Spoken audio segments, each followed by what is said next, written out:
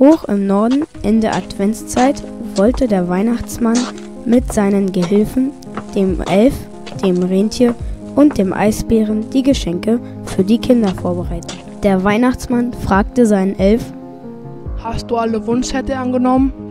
Der Elf antwortete: Ja, habe ich. Zeig mal her.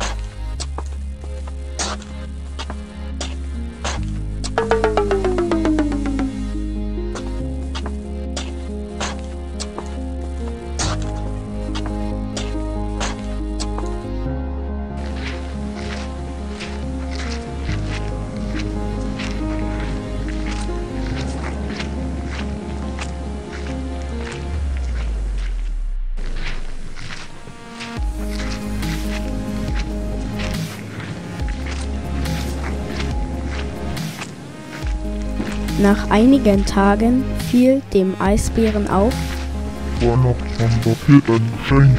Oh, das ist ja gar nicht gut. Antwortete der Weihnachtsmann: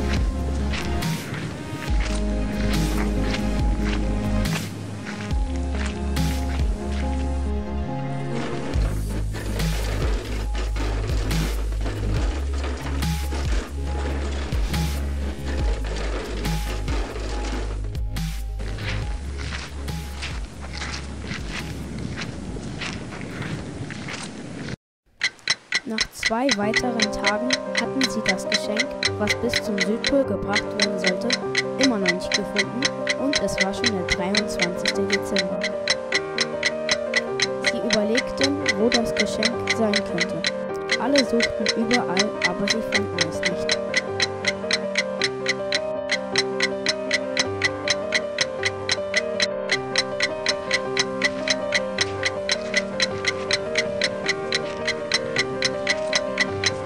Nun kam Heiligabend. Alle waren auf dem Weg zum Schlitten und das Rentier schrie: Da liegt das schöne Geschenk unter dem Schlitten.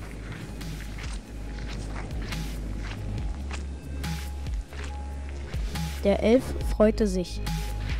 Wir haben es gefunden. Der Eisbär rief: Jetzt aber schnell Kuchen, wir müssen los. Alle riefen im Chor: Super, Weihnachten ist gerettet! Und so bekamen alle Kinder ihre Geschenke, egal wo auf der Welt sie lebten.